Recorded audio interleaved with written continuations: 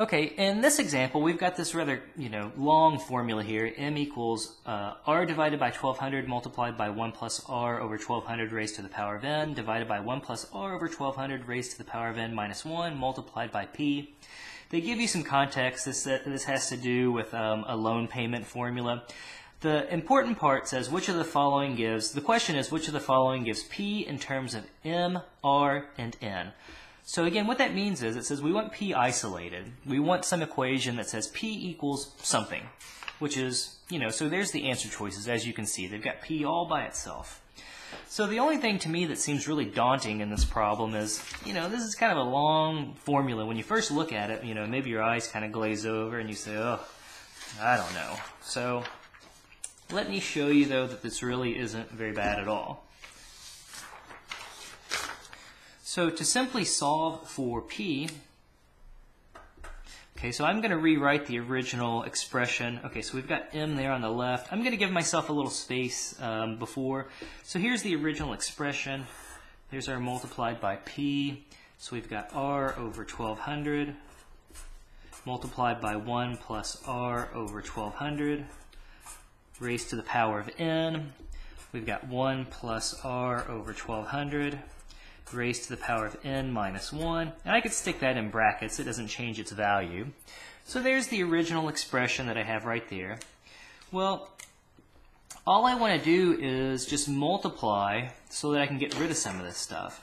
Well, I've got an R over 1200 in the numerator. If I put 1 in the denominator, when I multiply, I would be able to cancel. The same thing, to get rid of this 1 plus R over 1200 raised to the power of N, I would need a 1 plus R over 1200 raised to the power of N.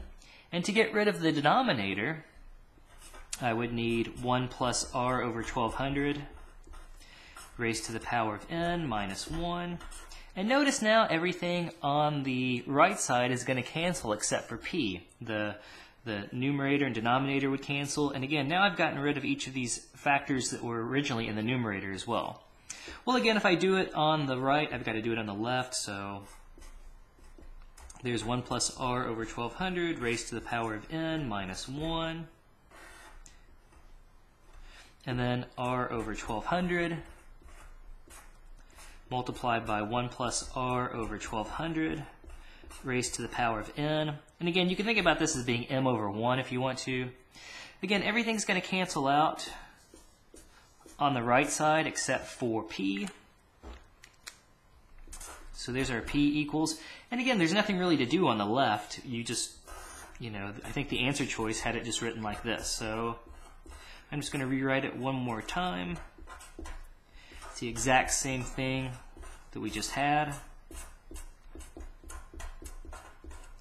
Raised to the power of N, and then they had the M sticking off to the side, and again that just means you're multiplying by M over 1.